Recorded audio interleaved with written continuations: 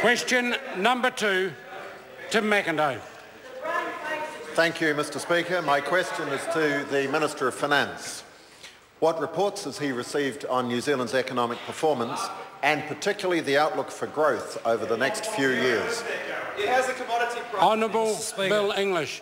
Well, last week the OECD issued its latest economic outlook for New Zealand. It noted that economic growth in New Zealand remains sound despite the sharp fall in dairy prices since February. It said that recent business opinion surveys point to near-term growth rates continuing in excess of 3% before moderating to a more sustainable rate of 2.75% by 2016. I think this forecast is probably a little bit optimistic. And it said strong job creation is boosting household incomes and consumption and has reduced the unemployment rate from 7.2% following the financial crisis to 5.4%. And the OECD, I believe, is absolutely right about that.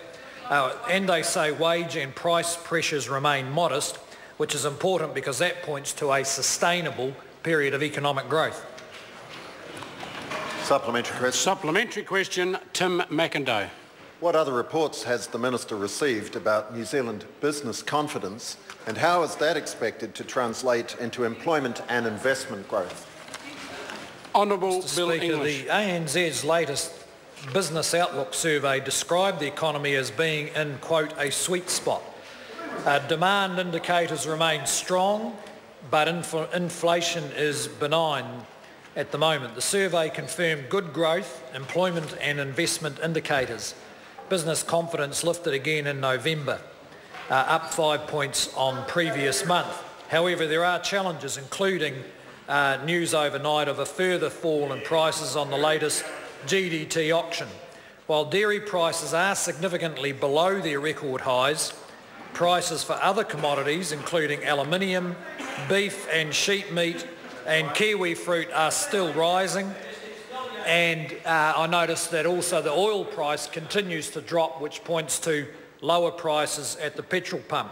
So on balance, while dairy prices are down, New Zealand is sufficiently resilient to handle that kind of event.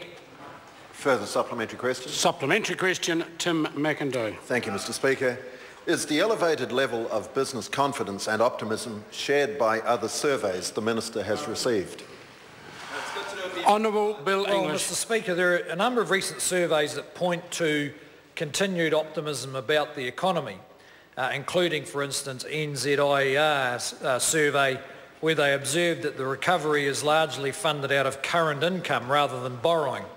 And I think that's the point. It's the quality of economic growth as much as the optimism about it that matters, and that it is broad-based and it looks sustainable over a period of several years, which should deliver income increases to New Zealand households.